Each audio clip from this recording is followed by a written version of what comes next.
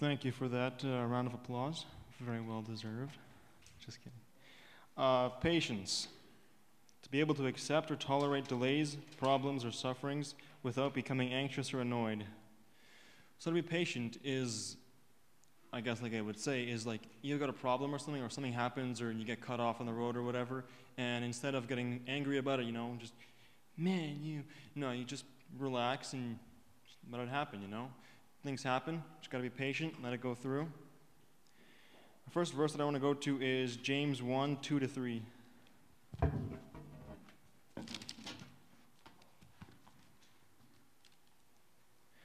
My brethren, count it all joy when ye fall into diverse temptations, knowing this, that the trying of your faith worketh patience. We should be happy or rejoice to be tempted, like it says, when we get tempted, because in temptation, and when we face temptation, we can use that temptation to grow stronger in faith, and we can use that temptation to get better in patience. Like, what's an example? I'll use the road because, everyone seems to get road rage these days. No, not everyone. Let's say someone does cut you off, or you're on traffic and the red light's just there forever, and you're sitting there and you look at your watch or whatever you use, and you just sit there for a while and you're wondering, when is this light going to turn red? Well, that's a time to rejoice, Like, you get a little upset, and instead of getting upset, you're like, okay, I see. This is a time where I could be upset and whatever, but instead I'm going to use it and I'm just going to relax. And with every time you relax and every time you just let yourself relax and every time you let yourself, I guess, not get upset, is another time where your patience grows stronger. Just like when you read more, you grow stronger. When you lift a barbell or dumbbell, you get stronger. It's like that. Like you go through something that would require patience and you end up being patient through that. It'll strengthen your patience and it'll strengthen your connection with God, because instead of just getting upset and listening to your earthly flesh, just letting your flesh do whatever it wants, you're actually choosing and strengthening yourself in God instead of just letting your flesh go wherever it wants. Second verse also talks about that. It's Psalms 27, verse 14.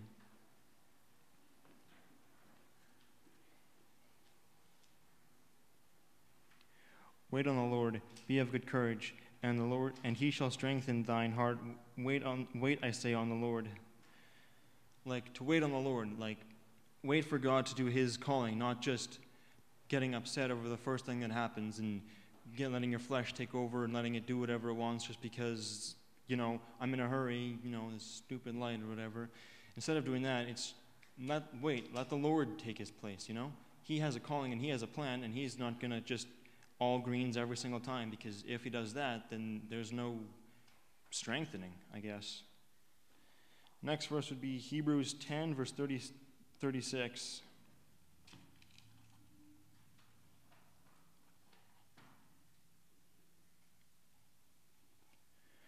For ye have need of patience, that after ye have done the will of God, ye might receive the promise.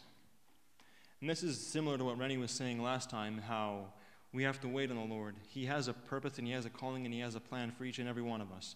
And if we sit there and we rush every single plan he has for us, it's not going to go very well. I used this example a while ago. I don't remember when.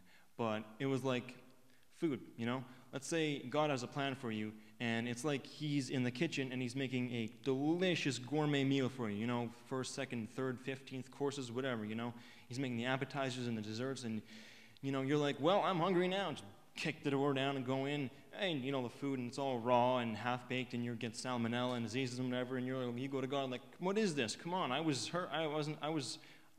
my food, you made food for me, and it wasn't ready. And God's going to be like, patience. Should have waited, And the next verse I have is Galatians 6, verse 9. Not 9, verse 6, that's backwards.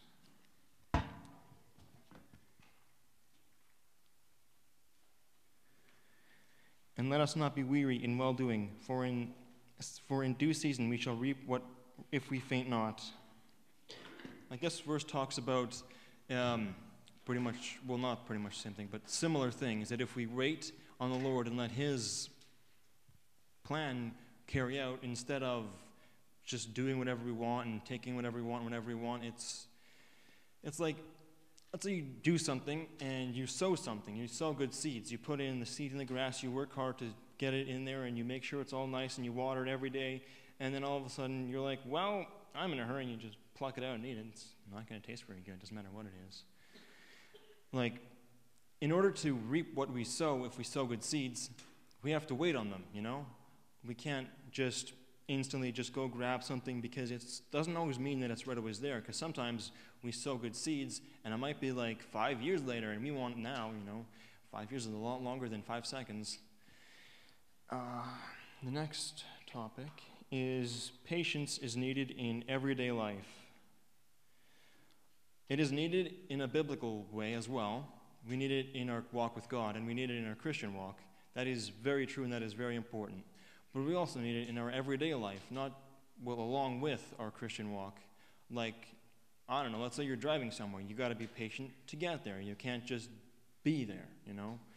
You have to patiently wait for it to get there. And the microwave, as short as that is, you know, you got to wait those 30, 50, 1 minute, whatever it is. You got to wait for that time.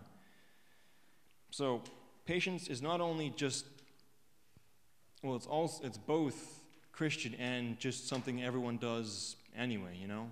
Like, what's another example?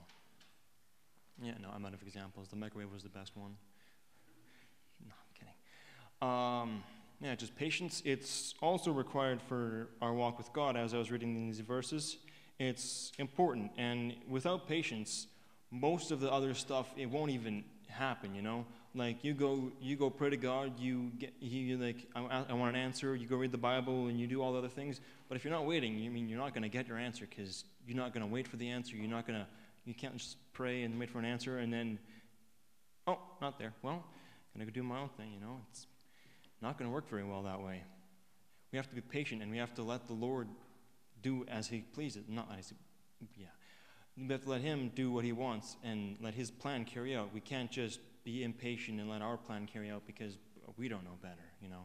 We know as well as we know, and God knows way better. So if we always just be impatient and let His plan go out, it's not always going to work as good as we hoped it would. And if we let His plan carry out, it's going to work a lot better. And one way I found to increase my patience, well, with certain things, is like, same with, let's say, someone cuts you off on the road. That's a very common thing that happens, apparently. Instead of immediately getting upset, you could understand and realize that maybe that person has somewhere to go, you know? Maybe they're in an emergency because their mom's in the hospital, or they got a plane to catch or something, you know? Instead of immediately assuming, well, this is uncomfortable for me, instead of being like, well, I had to slow down for this, it's like, well, they also had a place to be, so, you know, why should I be mad at them for also having a reason to do something? And let's say when I'm in a hurry and I, you know, go earlier than I should have, and instead of being, well, I guess in that case I'd be like, I understand my point of view because I'm the one who, you know, cut them off. But then I'd also want them to be patient with me, so I should also be patient with them if I want them to be patient with me, you know. And that was very short, but that's pretty much all I have.